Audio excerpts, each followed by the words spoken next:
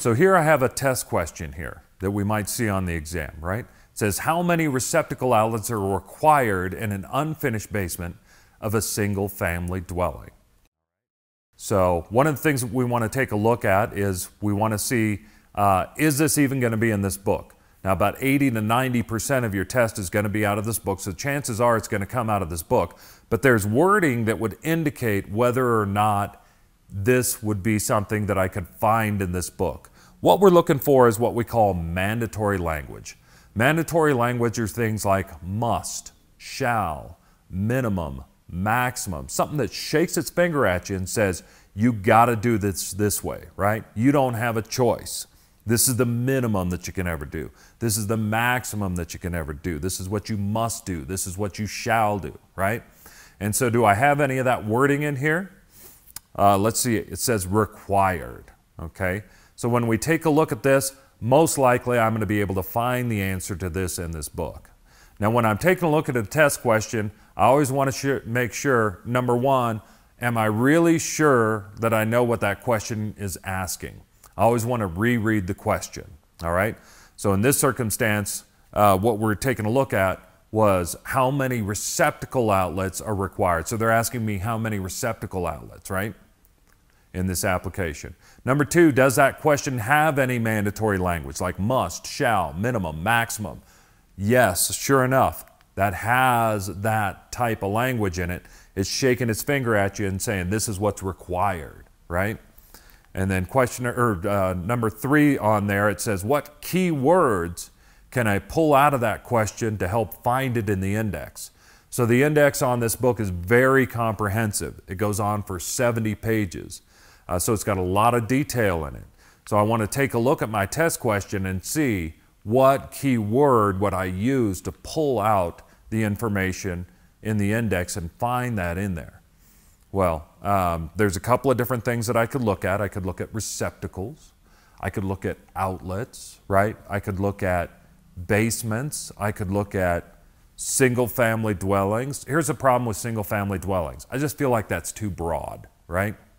By the way, I could find it if I looked at it based off of single-family dwellings, but that's a very broad topic. So I want to narrow it down to something more specific.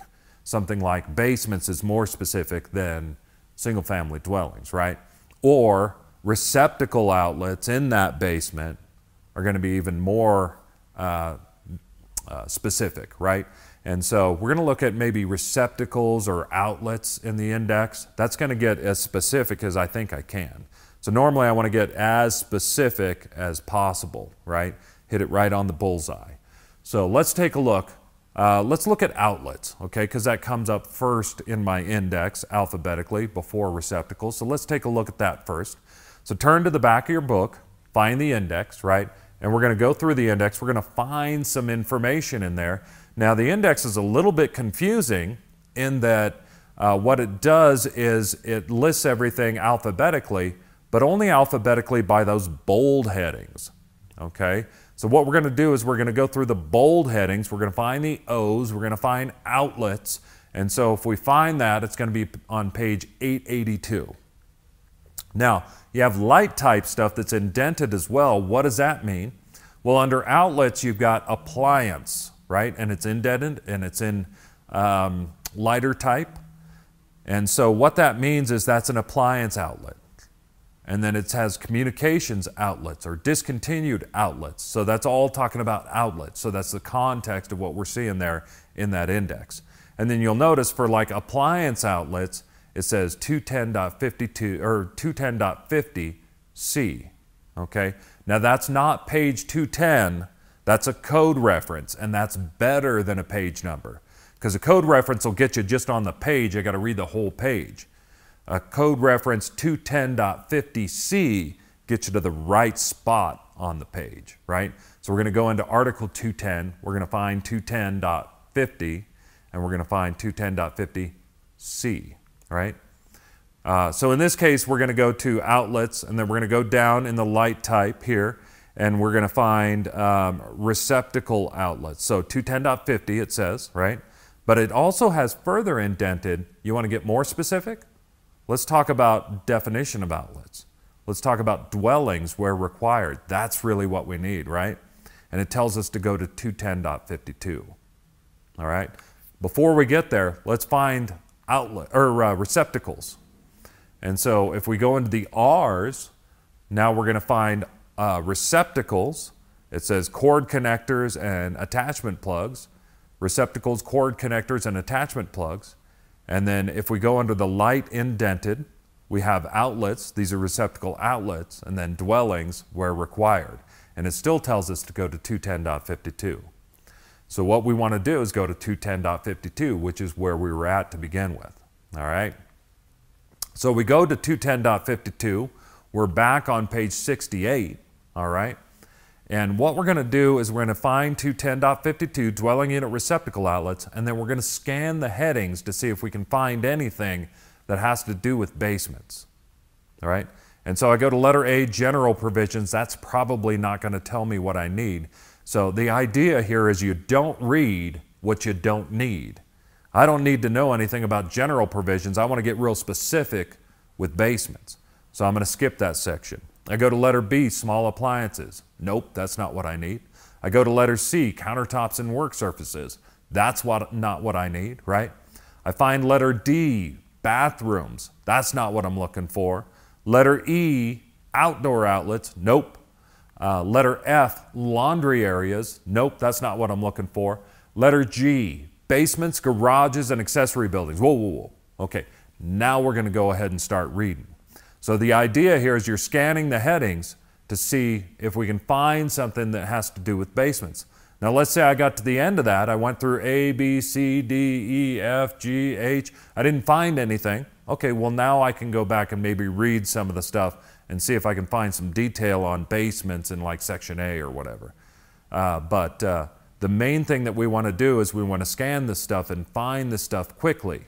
The quicker that we can find it, the quicker we can get on to that next question and get another point in our pocket, right? We need to get 70% or 75% depending on whether I'm taking the journeyman or the contractor test on there. So we want to get to that next right answer, right? So we scanned A, we scanned B, we scanned C. None of that worked, right? We go to D, that didn't work. Letter E didn't work. And so we go to letter F, that didn't work. And then letter G, okay, now to whoa, whoa, whoa, whoa. Basements, garages, and accessory buildings. Now we're going to jump in and start reading. And so we go to letter G, basements, garages, and accessory building. And it says for 1- and 2-family dwellings and multifamily dwellings, at least one receptacle outlet shall be installed in the area specified in 210.52 G1 through G3. And so it says I need at least one in number 1, a garage. Number 2, an accessory building. I don't need to read that stuff, right? Because really what I need is number 3, basements. It says in each separate unfinished portion of a basement. So if I'm finding this, right, and I say in a basement, I'm going to need 1, right? So question originally, if you recall, that was how many receptacle outlets are required in an unfinished basement of a single family dwelling? We reread the question. We made sure that we knew what it was talking about, right?